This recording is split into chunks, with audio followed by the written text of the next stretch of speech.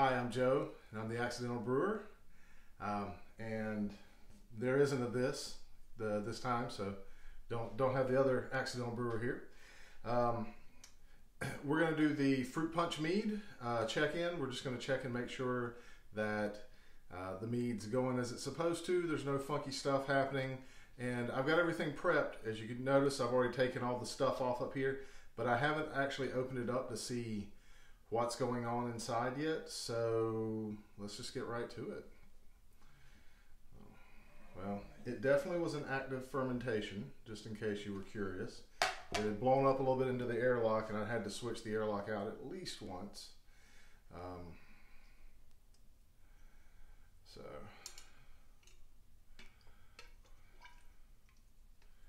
want to see how much has fermented out of this time, see where we are, and then possibly transfer it to other vessels, maybe put some spices in it to spice things up. I don't know yet. It looks like it's gone down significantly, so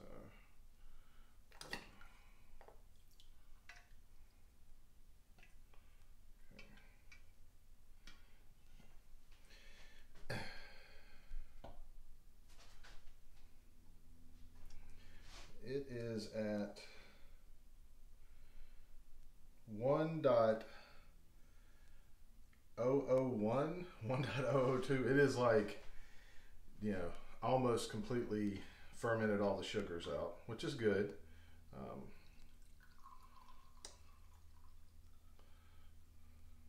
I'm not sure exactly where that would put it. It was at 1.125, so that's like almost 18%, 16%, somewhere around 16%, something like that.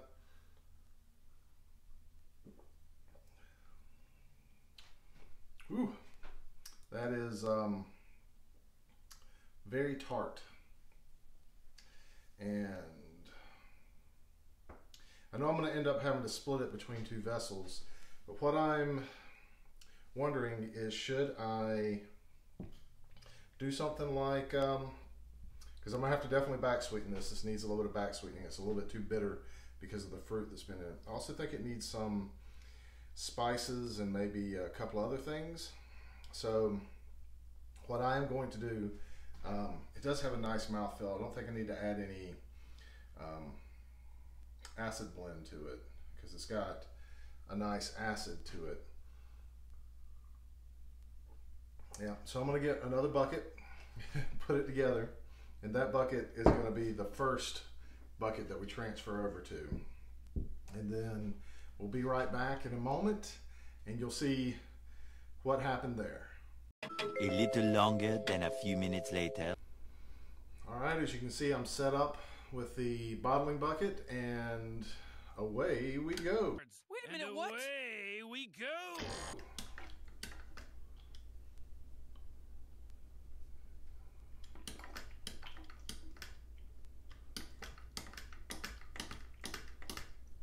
There we go.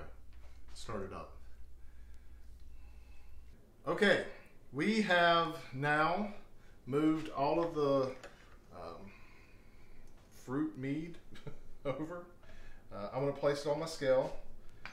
14 pounds. Interesting. I'm going to see how much honey I'm going to add to give it the taste that I want. So I'm going to start with 1.5 pounds of clover honey. And I put this in sanitizer, just the bottle and sanitizer, dumped it down in there to loosen up the honey. And I just realized I'm making a huge mistake by using the lid. I don't know why I was doing that. The honey will flow much better and probably much faster if I do it this way. Yep.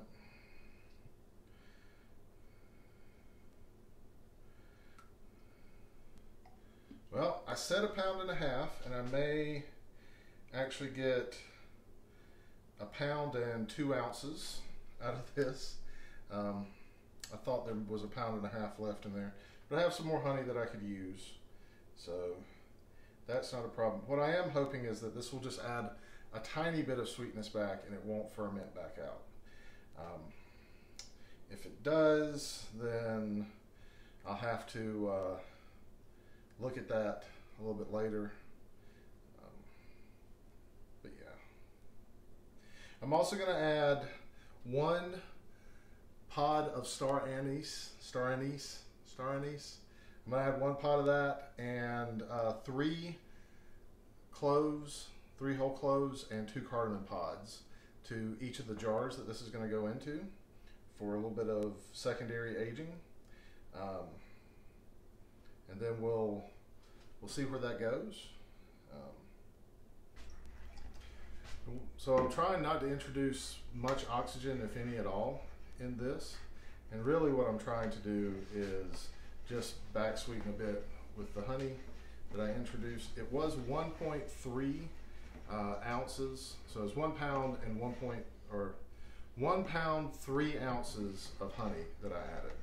So not quite 1.5 pounds. It would have been 1 pound 8 ounces.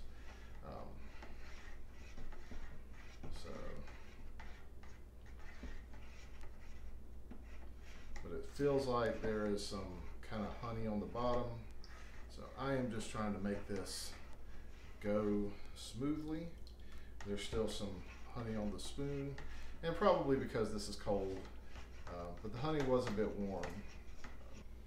All right, so that took it up to 1.03. So added about 30 points of gravity to this, which I think is good. I imagine that I probably will lose a little bit of that gravity to fermentation. I'm going to taste it real quick to see how it tastes.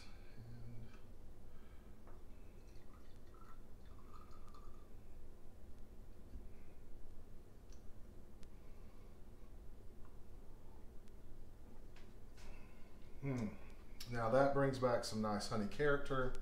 It's light. I like it. So definitely the right direction to go.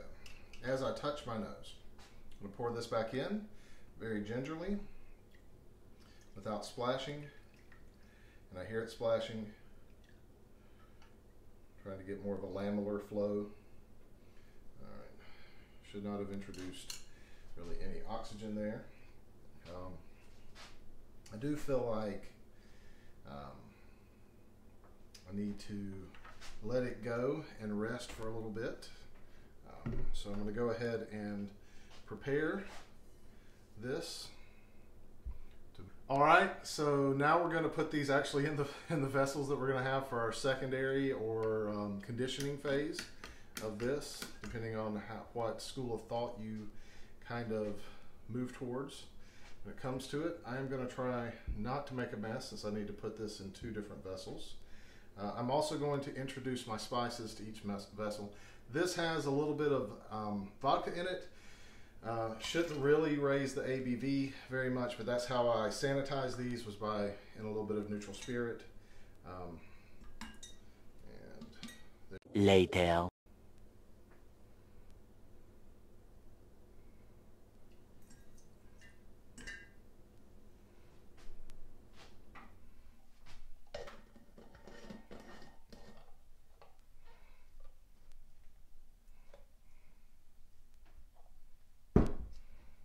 All right, so this is 2 gallons of fruit punch mead. Having that taste in my mouth after I tried some, it's got a very nice citrus fruit punch kind of aftertaste, which is just awesome. I'm really looking forward to see how this will play out. It definitely does not taste like it's you know, 15 or 16% ABV mead. I will put that exactly how much it is right now, since it went to almost dry, went down to 1.001. I'll put that in the video notes or on the screen right somewhere, like right here. We have a Patreon and a Twitter and all sorts of social media stuff that's going to be in the links down below. Please follow us or engage with us. We love that. Please subscribe and hit that bell so that you can be notified every time there's a new Accidental Brewer video. Otherwise, thank you.